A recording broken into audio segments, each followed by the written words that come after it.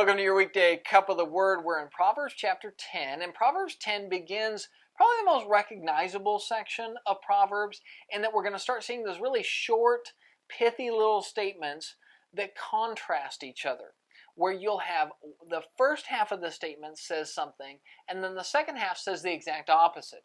Hard workers become rich, lazy workers become poor. Wise men listen, foolish men talk without listening.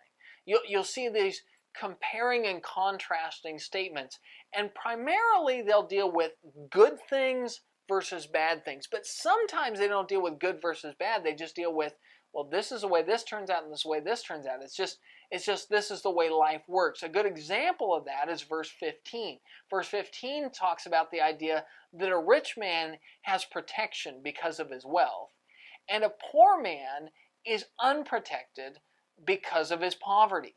Now, verse 15 isn't saying a rich man is a good man and a poor man is a bad man. It's just simply pointing out that is what money does. Money is a type of protection, and if you don't have money, you're missing that protection.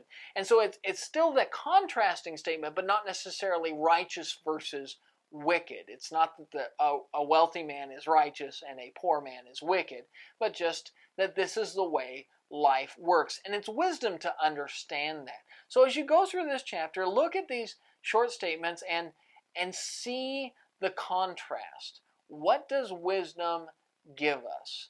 And what does foolishness leave us with? It's a powerful picture of God's desire for us to know what's coming and act accordingly. That's your Daily Cup, and we'll see you tomorrow.